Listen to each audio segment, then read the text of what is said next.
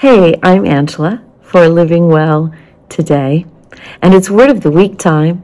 This week between Christmas and New Year's, it's always kind of a fun time. So many people are step away from their work and relax a little bit and recuperate after the Christmas or Hanukkah season.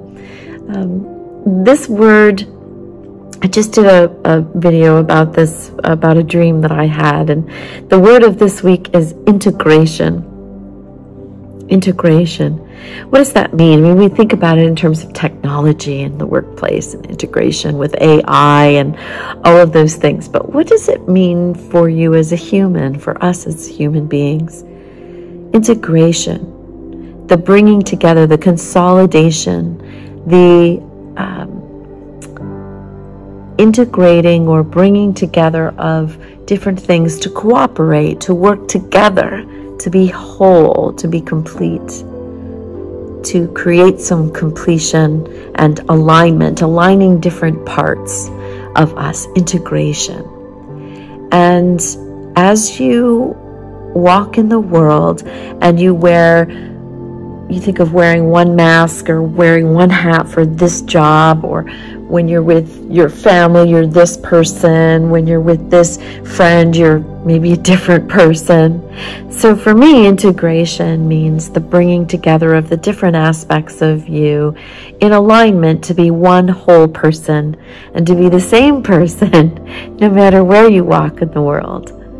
When you have that alignment, when you have that synergy, that wholeness, you take your own personal power to a whole new level, and your energy is more efficient, it's more focused, it's more authentic, it's more complete, it's more whole. So think about the different roles that you play and how you view yourself differently in those roles. And can you work your way to integration, to stepping up into one whole person and bringing your whole self to everything that you do? I'm wishing you much love for the new year. Perhaps rather than a resolution, which is very resolute, fixed, stiff, even, set, solid, think more for 2024 about intentions, which are more like movement, more like flow, water. I set an intention. It's rounder, it's easier, it's less pressure, which is always a good thing. If it feels better, it's the right thing.